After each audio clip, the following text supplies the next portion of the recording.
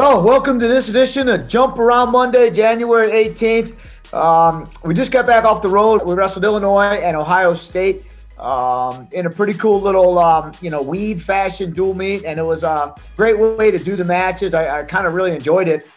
Even though we came away with 2 losses, I was very proud of the guys' effort and their hustle. We've got a lot of young guys in the lineup. We're really kind of just starting to see some of the work we put in the last couple of weeks. So I think we're going to see a better Wisconsin team every week.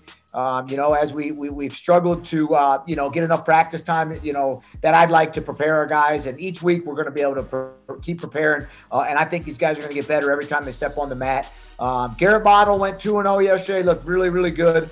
Really happy with how well he's progressing. Really like the way Jared Kradinger competed. He did lose to Caleb Romero, who was ranked kind of high, but he also wrestled really great. Got him a win against Illinois, and he's looked great in the practices preceding this match. And I see a great future and a great season coming from him. Trent Hilger pinned the number 6 ranked wrestler in the country, who he went overtime with last year. And the best part was I got to see a bunch of freshmen wrestle some of those extra matches. The guys are, the young guys look good. I see a lot of development, which was really important for me to make sure that the guys that are following the plan and they're getting better.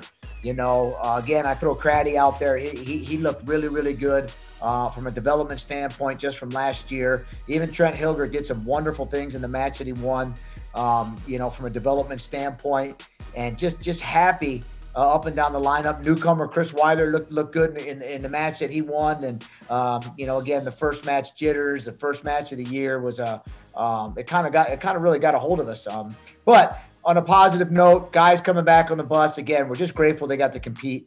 And, now it's got to focus into improving each week, getting ready to win. That's got to be a focus here, as we only have 7 dual meets left, and then we're into the conference season. So improvement and winning a lot of matches is what we've really got to focus on, and getting as many people to the national tournament as we can. So excited for that. As for this week, Sunday, we wrestle Purdue at home, 1 p.m. Where, again, we're not allowing fans, which is what's been consistent across the board with our university and our athletic department. So hopefully, again, it's kind of a bummer for us, because we do have a great atmosphere in the field house, but we want to keep everybody safe. So excited for Purdue. They've got a great squad. They've got a couple of really highly ranked guys.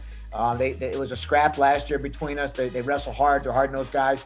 And just excited for our guys, again, to go out and see where we are and how much we can improve week to week, again, as we prepare for the end of the year. So we're going to keep plugging along. And, again, a lot of positive notes to take away from yesterday, even though we did take two losses. We've got a young squad, and we're excited to keep rolling with these guys and keep getting them better and keep improving. So keep staying with us, keep supporting us. And as always, start your week off right and jump around.